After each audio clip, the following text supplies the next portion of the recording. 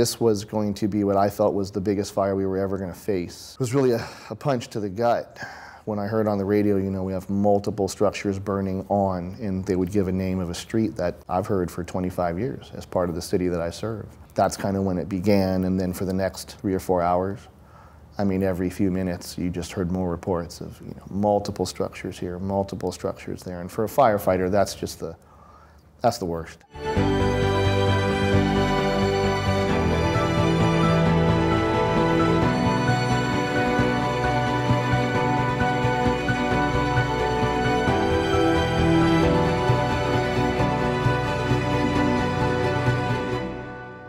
Around 6:30 on December 4th, I was actually picking up my daughter.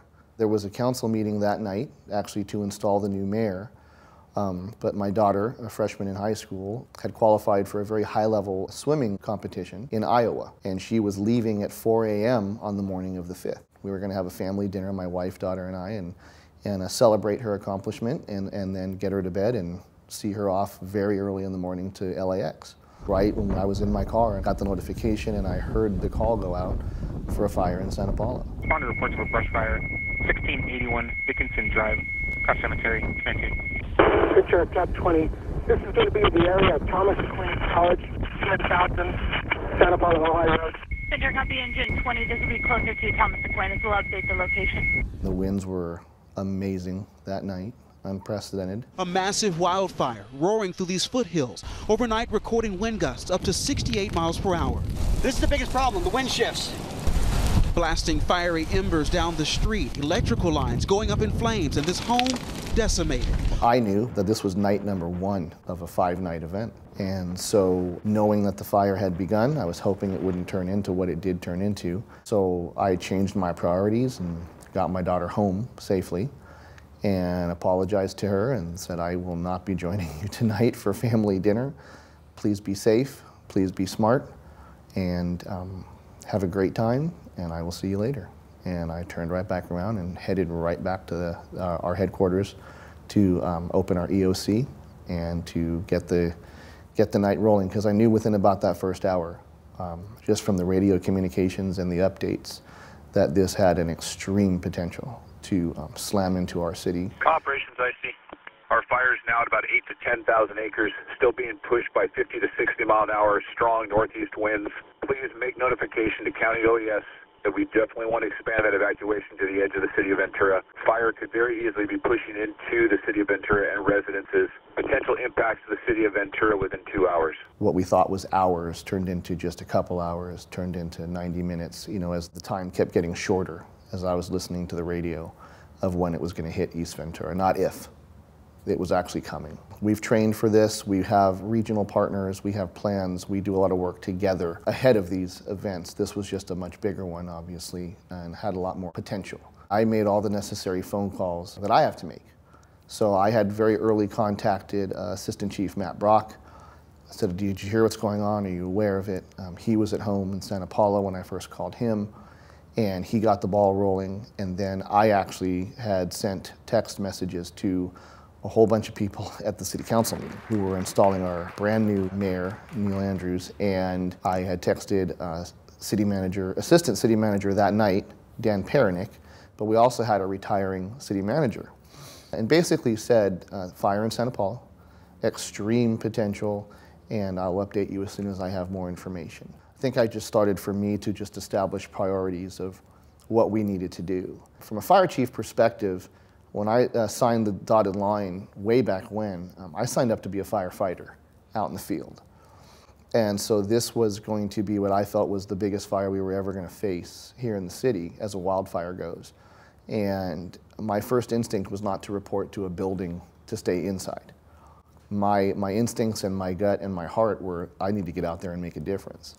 And that wasn't my job.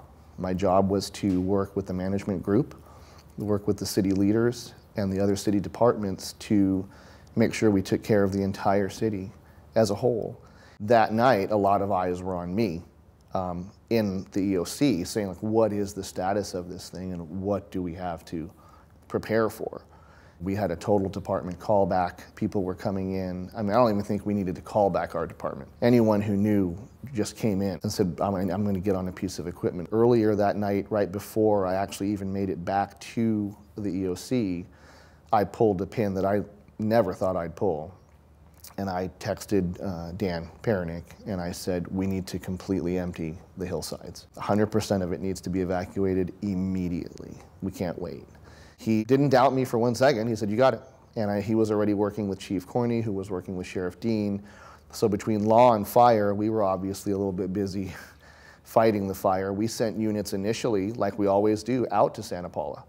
That's how we work in this county, is we completely erase jurisdictional lines to help one another, which I think was a huge benefit prior to this fire because we do it so often. Talked directly in first person with County Fire Chief Mark Lorenzen. He called me, and that was the conversation we had. He said, I'm just making sure you're aware of the potential, just making sure you're aware, are you listening? And I said, absolutely, and Mark and I are friends.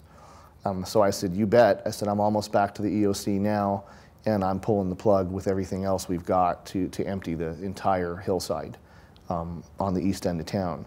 And so he said, you know, good move, I'll talk to you in a little bit. And a lot of these conversations lasted 30 seconds, maybe 45 seconds. So there wasn't a whole lot of wasted time on the phone. It was just, are you aware? Yes. Or are we good? Yes. Hang up, keep moving. It seemed almost immediate. And then you started hearing reports from the crews in the field of, you know, the first time I heard it, I mean, it was really a punch to the gut. When I heard on the radio, you know, we have multiple structures burning on, and they would give a name of a street that I've heard for 25 years as part of the city that I serve. And that's kind of when it began, and then for the next 3 or 4 hours, every few minutes, you just heard more reports of, you know, multiple structures here, multiple structures there. And for a firefighter, that's the worst. I mean, you know, we don't like a single structure fire. We'll fight it if it happens, but to hear that in your hometown was just surreal, and you'd hear the addresses or the intersections where they were saying it. And you knew that all we had in this county were ourselves. We had the agencies that provide service within Ventura County all coming in, but when you reach outside the county, it's not just they can't just drop everything and go. There's a process, there's an ordering point, which is understandable, but it takes time. So you just know they're not going to be there in the next 20, 45 minutes, hour, 2 hours, depending on how far out. And we reached far. The incident commander, a chief officer from County Fire, I think initially ordered 350 engines. Was like one of the first orders of this is what we need, you know. And that's a big order, but it was extremely appropriate from someone who I've worked alongside. This Chief Chad Cook, and I've worked alongside Chad for my career, really, and he's amazing. He's a tactician, he's a strategist, and he's operationally just fantastic.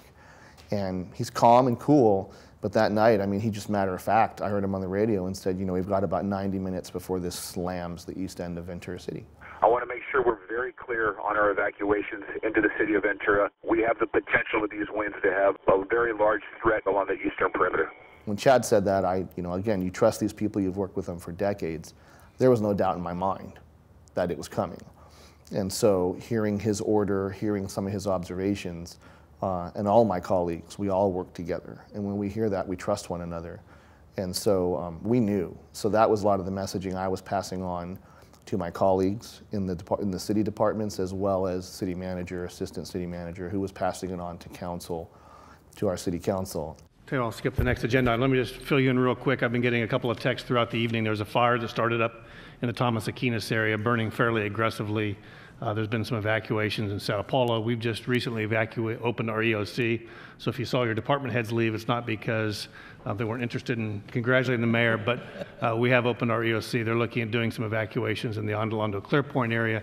That's why I let Councilmember Nasarenko know that he probably needed to head out real quick too.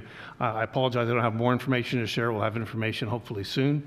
We'll get that information to you as soon as we can, but it sounds like a pretty quickly evolving fire and situation. So the next 3 to 4 hours, it was, I mean, game on as far as the EOC. It was very different for me, managing an emergency like that. That was a fire. I mean, that's the core of what I chose to do as a career. And I was in a building. till about, I think I made it until about 2:30 in the morning or 3. And I finally said to the city manager, Mark Watkins, I said, I have to get out. I have to get out. I mean, I was emotional at the time. And I said, I have to get out. And he said, okay, I'll come with you. I said, great, let's go. When we walked outside, just getting outside the building, and it was overwhelming. The sounds, the darkness of the city. There was a total power outage, so there wasn't a light on anywhere. So it was pitch black, and the only illumination was from the fire. And then the fire illuminated the smoke, and it was just the most unbelievable and devastating sight, sound, smell, you feel the wind I'd ever felt. And so we hopped in the car and we drove, and we probably were out for a while. And we went everywhere from the far, far, far west end of the city to Vista Del Mar Hospital, and then made our way back east all the way to the hillside neighborhoods here in the city. You were looking at something that absolutely wouldn't process in your brain. You were looking at it, but it didn't make any sense. And it was buildings that I've passed my whole career here, from single homes to apartment complexes to mental health hospital, and they're on fire. And we drove around and we ran into Sheriff Jeff Dean, Chief Corney, all just trying to get a grasp of really where we were and what we had to deal with. When I got back from that drive was the first moment that I really, I went into my office and I shut the door and I just kind of sat down, and that was my first moment where I think I was extremely afraid of a couple things. I knew we had lost civilian life.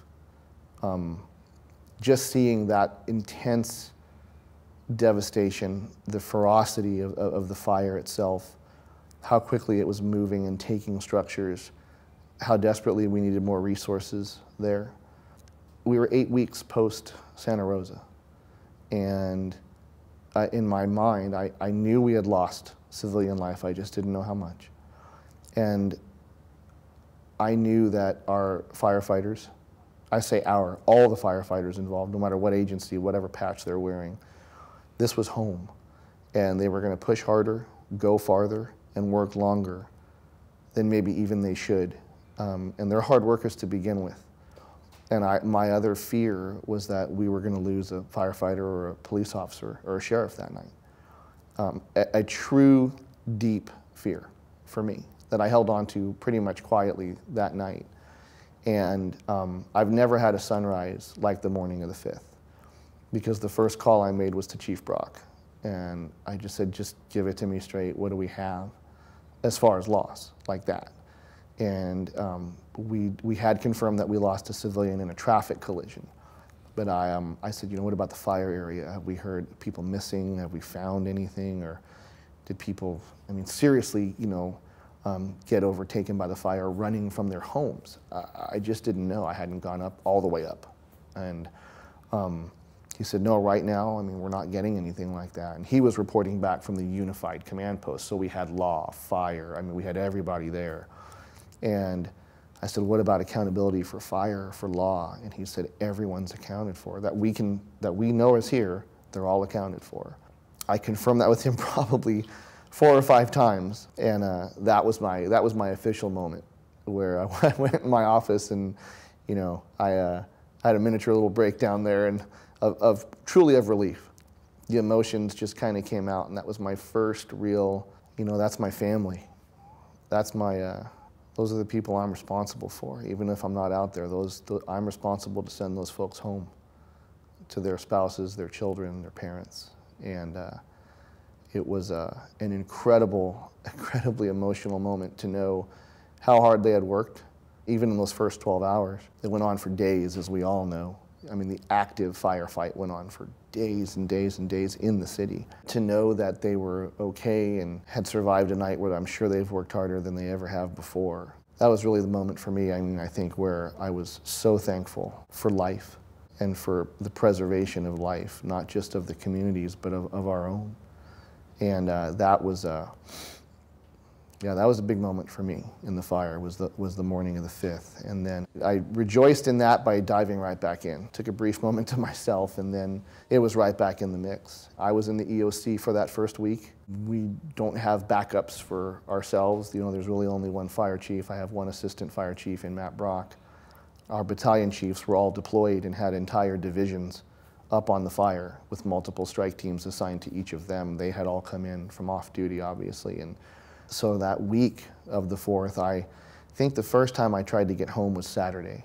And I had set up a military cot in my office. I won't say I went to sleep. I think I went until I couldn't stay awake, and then I passed out for an hour or two just to rejuvenate enough, and popped right back up. And a lot of people said, have you gone home? You know, I said, no. That's why I look this way, and probably why I smell this way. And I hadn't even taken the time to make it over to a station, you know, even just to catch something as simple as a shower to most people. It was just a matter of staying engaged at the EOC and making sure everything was still moving forward, you know. Really, the press conferences were the only time I got rest, because I stood behind the main speakers, and people said, I saw you on TV and it looked like you were falling asleep, like you were sleeping standing up. And I said, I probably was. A lot of emotion those first couple of days of just the potential, you know, but then having an outcome where Santa Rosa was just hit so hard, and I didn't see us being any different. And so when we came out the next morning, and, you know, as far as the fire area was concerned, you know, we hadn't lost any civilians on the street or in homes, and our first responders were okay. It was I mean, just such a huge, huge weight to remove that we could now focus on property preservation, and, you know, which was obviously, again, I mean, I can't even begin to address the catastrophe that was, but, you know, life came first. You can't rebuild life. It is what we do. This was to a bigger level. These crews have all been on brush fires, wildfires, destructive fires, just like this one, just not here. And they've put themselves in harm's way, and they've done that. It just wasn't here. They're gonna push themselves a little farther into that inferno and stay there for a little longer and take a little more risk when it's your home.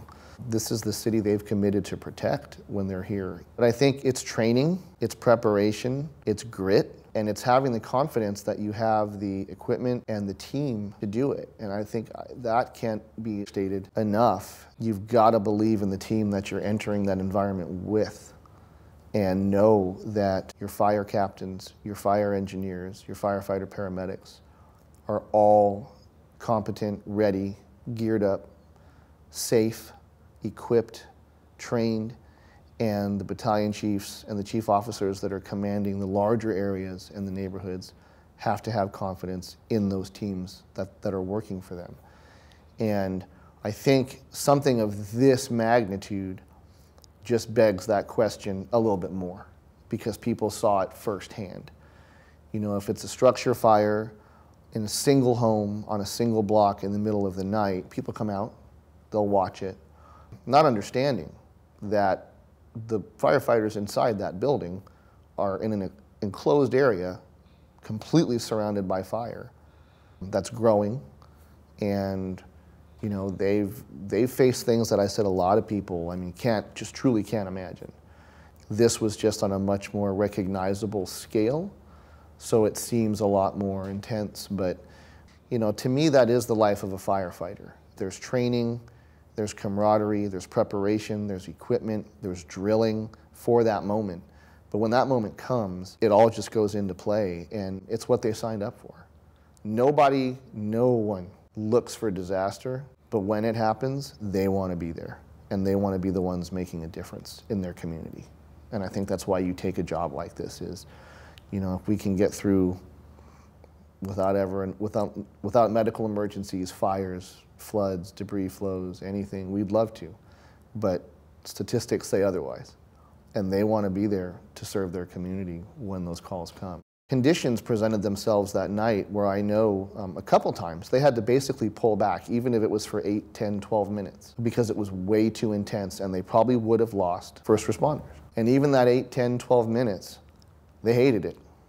They hated it, but they were smart enough to make that decision to know, what good are we if we're not here because we're injured or hurt or worse.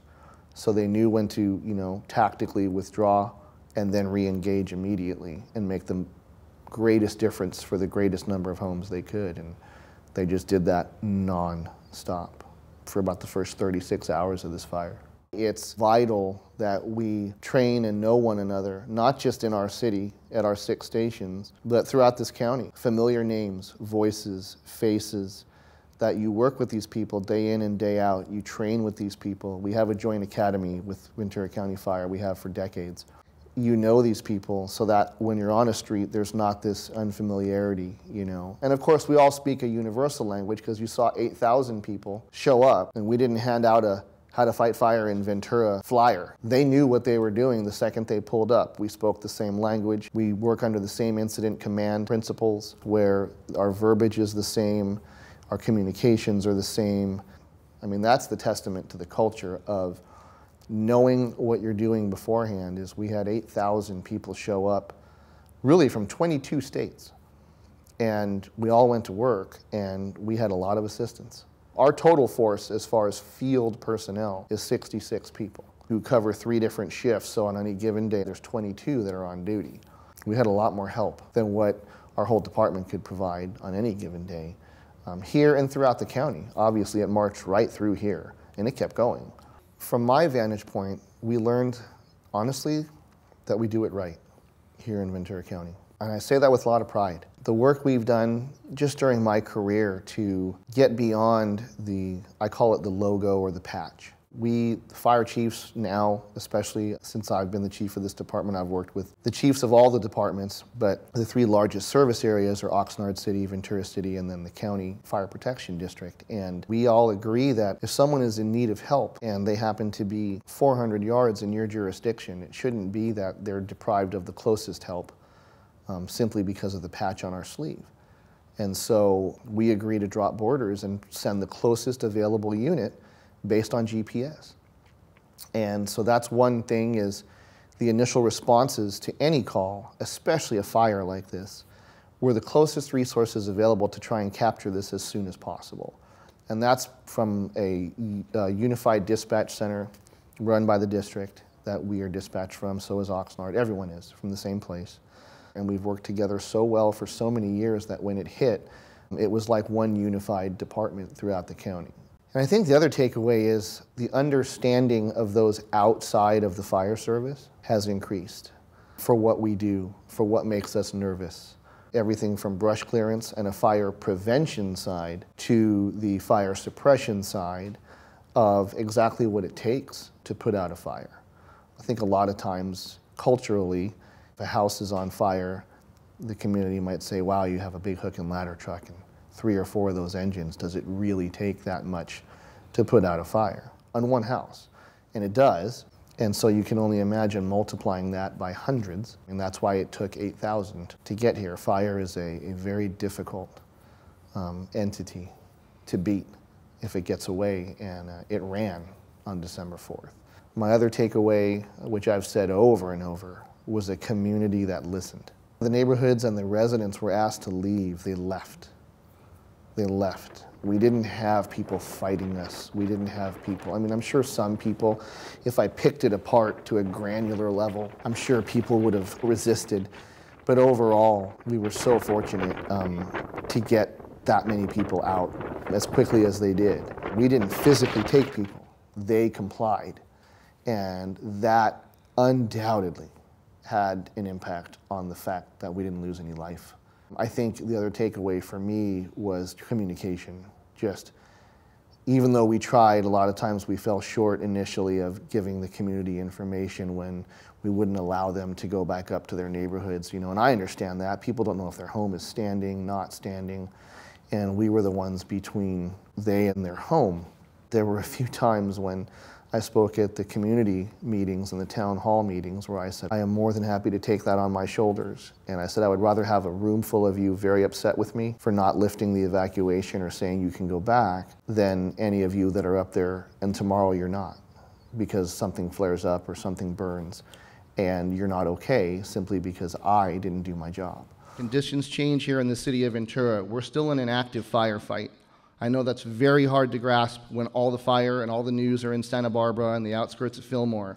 Ventura is not out of the woods, and it's my job to stand in front of you and take those barbs and put a bullseye on me, that I will take that responsibility to keep you safe, because I would rather have an auditorium full of relatively frustrated individuals who are safe to be upset than anyone who's going to get hurt. And I'll take that on my shoulders any day of the week, and I want to keep our civilian statistics down to 0. And people were thankful for that, so I think communication back to the community is huge. You have to let people know what's going on. I think we did a great job, but I don't think you can ever over-communicate. City leadership really stepped up. It was immediate. It's that teamwork on all levels, on not just fire, not just law, not the city departments, public works, parks, the finance, city attorney, HR, everybody was involved. The city family was just incredible. There were people there 24/7 that whole week from all the different departments who shed any ID badge they had. They don't care what department they work for. They're like, we are here for the city, what do you need? Those police officers who put themselves in that environment without their protective equipment that we wear or having the fire engine itself, they're in a patrol car driving through this inferno. That's what was amazing to see. We kind of signed up to put the badge on that said, we'll do this. But everyone else who didn't necessarily sign up to be a disaster worker became one willingly, and they were there for us if we needed them. And I couldn't be more proud of our department, our city departments, law enforcement, and then the communities around us. It's a testament to how we function out here, especially in California. With our mutual aid system, over the many years, we'll send 1 or 2 engines out when there's another disaster somewhere else. It paid us back. I don't even know how many times over. 1 or 2 engines out for a week or 2 over all these years, and that same system is what sent 8,000 folks our way. So I always say family first. I tell all my firefighters, family first. Knowing that your family is safe was huge for me. My daughter, she knows her dad, and so before I walked out the door, she grabbed me, and this is where they go, they're so much more mature than you ever want to believe. And she said, I know you, and I know you're worried about me flying and traveling and being out of state for 5 days. And she said, let's make a deal. And she said, I will do everything right. I will watch my back. I will lock my doors. I will be safe. I will keep my head on a swivel, so you don't have to worry about me if you do the same thing, so I don't have to worry about you. And that's the moment where as a dad, you kind of, you did something right. So when she said that, I said, okay, it's a deal. It was a lot off my shoulders, that my daughter was safe with her friends, a good environment where she wasn't worrying about what was happening. It truly could have been just disastrous compared to how it did, given the circumstances. So it took me a while to actually bite off on that. But I got there talking to members of the community, to be honest, at the town hall meetings. And I had people coming up and hugging me who lost their home. And I said, I'm so sorry. But they didn't look at it like it was anyone's fault, and they were just thankful that they got away with their lives and that the firefighters were able to do what they did.